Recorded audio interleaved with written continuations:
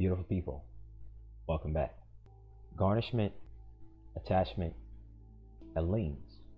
Everything that's going to be spoken of in this video is under the presumption that some of us, if not all of us, have at some point been introduced to the concept of this thing called maritime lien, or this thing called commercial lien.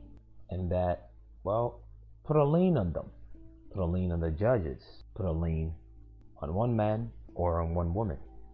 There are three main issues. The first one being that you can't and you do not necessarily put a lien on the actual person. You can put a lien on a business.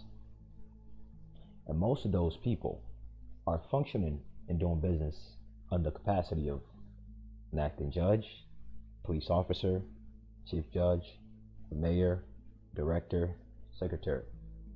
So if you're going to put a lien on someone, you would put a lien on their capacity, their successors, and assigns, which is a jewel whereby whenever you put a lien on someone under formal public official capacity, always add their successors and assign, because their term can end, and once their term ends, they go back into the private or go back into another sector to do business in. That is if you intend to go after them under their supposed official capacity. What if all the processes you're doing does not end or does not trigger until around the time where their term ends? So that renders all your effort useless. You don't want that. That is where that term successors and assigns come in, meaning whoever takes that same position, regardless of the face, regardless of the name, they hold the same liability.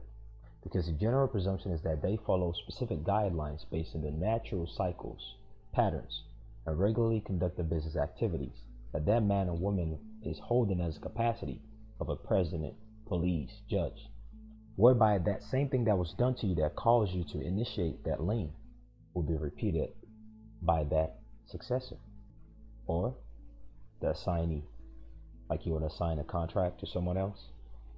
Just that. But the thing is, when they invoke sovereign immunity, that is rendered useless. The whole purpose of sovereign immunity is to say that you cannot hold me liable in my official capacity.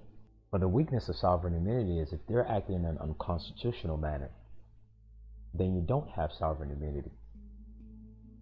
And that automatically triggers their private liability also. Because the only thing that can afford them sovereign immunity is if they're functioning within the confines and guidelines of that capacity or position of theirs. That is to say that if you're going to hold someone liable by putting a lien on their position or against their interests, you should do it both privately and publicly. Publicly, you put it on the title and they're doing business capacity, but privately, it's not the actual man that you put a lien against, because remember, a lien is a commercial tool.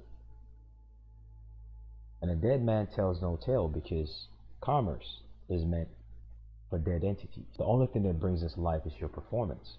So how then do you hold people privately liable? Their interest. That's the first problem with it, the capacity on how it's done. The second problem is how is it enforced? We're going to show one of about 7 different ways a lien can be enforced against someone, whether it's done privately or publicly. That is the entire 59-minute video is on the Patreon page. Take care and best of luck.